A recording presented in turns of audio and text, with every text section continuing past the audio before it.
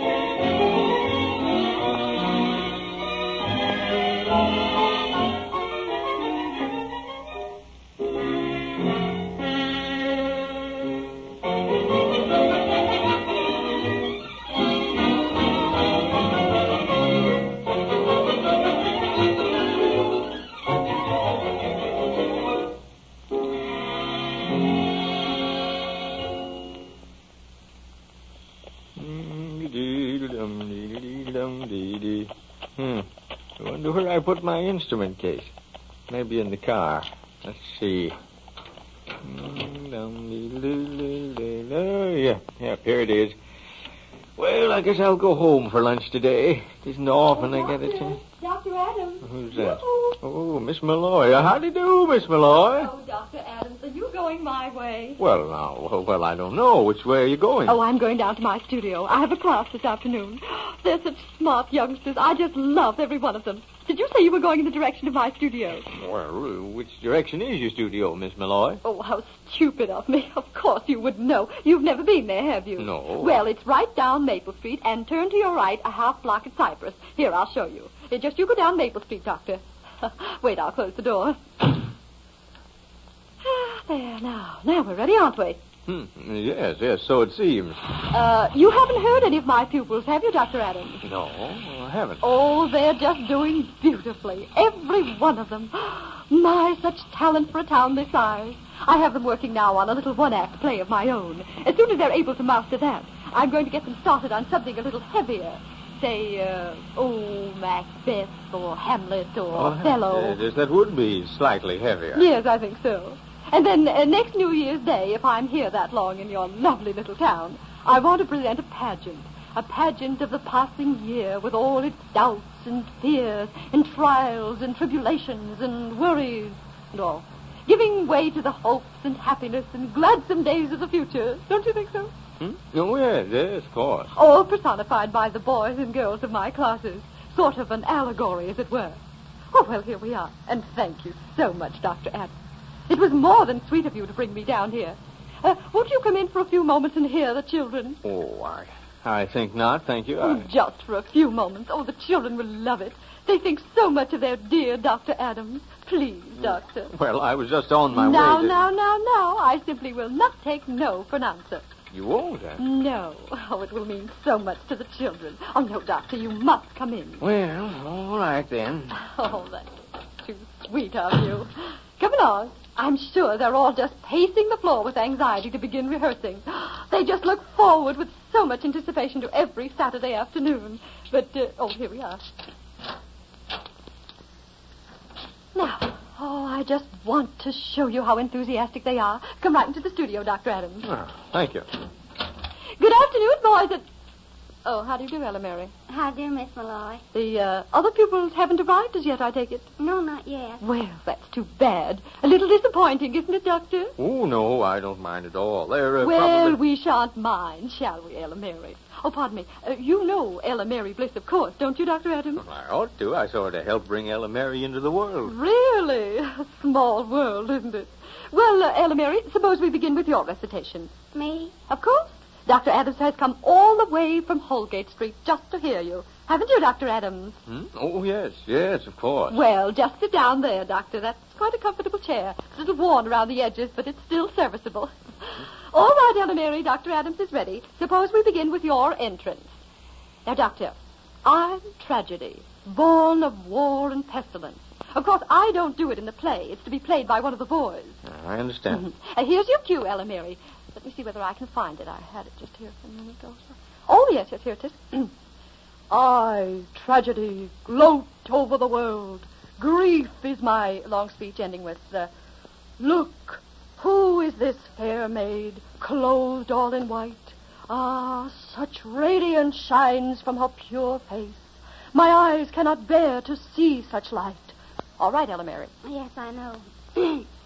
Behold, I transform cowards into the bravest of the brave. I wield my power, and men with souls of pygmies become as giants. My love doth encompass all who behold me and listen to my story. I know no fear, no hate, nor malice, nor greed. Love is my philosophy, and peace. Peace of mind and soul, my goal. Thy name, maiden, tell us thy name. My name? When thou dost hear it, thou wilt never more fear me.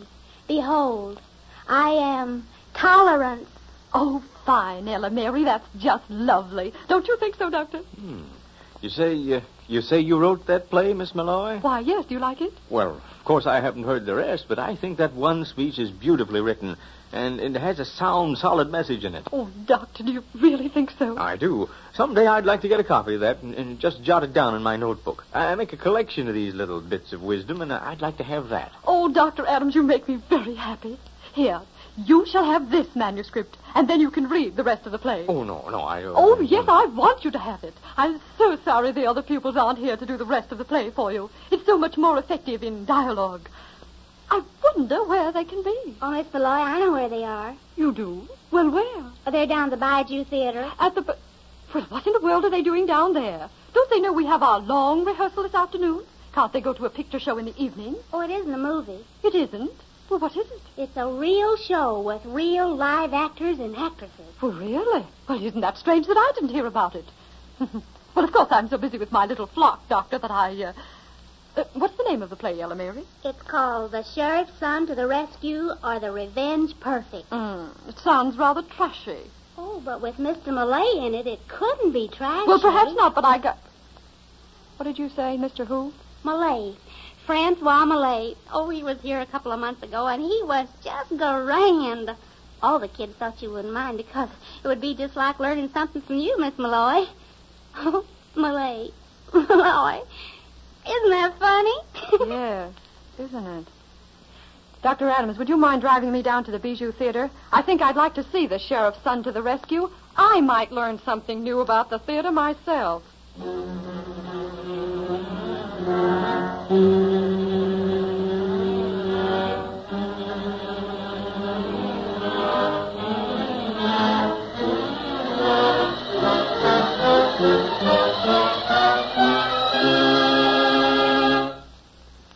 Never mind now, Doctor. You stay right here. I want a witness to what I'm going to say to that... Well, I want a witness. But, Miss Malloy, I'm a physician. I have a practice Doctor, to... I'll not take no for an answer. Mm-hmm. So you said before. All right, I'll stay there. Yes, and this time I mean it more than ever. That ham. Wait till I get my hands on him. Crunch. Let's see. Well, good afternoon, Mr. Millay. Good afternoon. Oh, hello, Teddy. Theodosia to you, you lug. Now, Teddy, let's talk this over in my dressing room. Lead me to it. I've got a lot to say, and I don't want any interruptions. Come on, Doctor. Oh, now, Come on, I said. Well, very well. Nice performance this afternoon, Francois. See you tonight. Well, I hope so. Come on. Where's the dressing room with the big gold star? Right here, my sweet. Go ahead. Sit down, Dr. Adams. Sit down, Frank. I don't think you'll be able to take this standing. Well, my fine feathered friend, a nice mess of potash you've got yourself into. Now, Teddy. Don't you Teddy me, you ham. I've chased you all over these 48 United States, and I'm sick of it. I finally got stuck here in this funny little burg because I ran out of money. The money you were supposed to send me. Ha! Money. You leaving me out there in Hollywood with a lot of unpaid bills. Rent on an apartment we couldn't afford anyway. Furniture that was only half paid for. Now, darling, oh, that's I'm not not... through yet. Not a line have I heard from you. I finally found out you changed your name from Frank O'Malley to Francois Malay. So I kept right up with you. I changed mine to Malloy. Not as fancy as yours, but it did the trick. I finally caught up... I know. Dr. Adams, what in the world are you reading? Oh, I was just reading a speech from your play. Do you have to read it out loud? No, I guess... You were reading... What? Well, the speech that Ella Mary gave this afternoon. You remember? Tolerance. Tolerance. Oh, yes. Yes, I remember. My love doth encompass all who behold me and listen to my story. I know no fear, nor hate, nor malice, nor greed. Love is my philosophy, and peace of mind and soul, my goal. Yes, that's it. Tolerance. Oh, now, honey, don't cry. It's all right. I deserve every bit of the lashing you were giving me, and more. Yes, I know what a rotter I've been, and I promise I'll change, Teddy. I wish you wouldn't cry. Oh, Frank, you don't know how much I've longed for you. It wasn't the money. I didn't care about the debt. I just wanted you. Oh, it's all right now, honey. I'm going to stick by you from now on. I thought I wanted to get away, but I was mistaken. I've missed you, too. Have you, Frank? Oh, you big... Ham. Yes, Ham. Don't you ever leave me again. Don't worry, darling. I won't. Oh, Dr. Adams, you think we're awfully silly to... Oh, Frank, he's gone. Where did he go? He must have slipped out without our noticing him. Gee, Frank, he's a swell person. They're all grand people in Cedarton. I wish we could stay in this... Funny little burg? Yes. Well, why not? Frank, do you mean it? Sure. We could start a little theater. The folks here would go for it like hotcakes. We'll start a club, have members, give them all chances to play in real shows. Oh, that's swell. Yeah. Frank. Yeah? Well, let's be just Mr. and Mrs. O'Malley. Huh? What do you say? I say swell.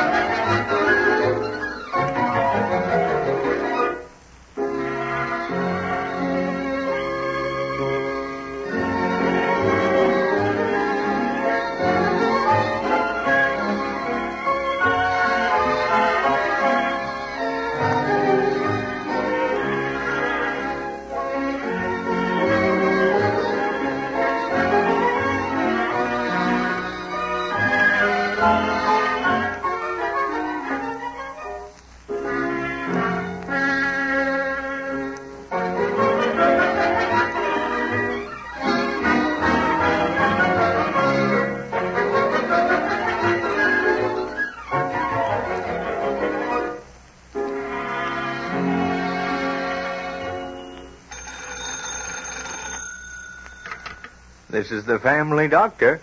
I'll begin to see you again right soon. Goodbye.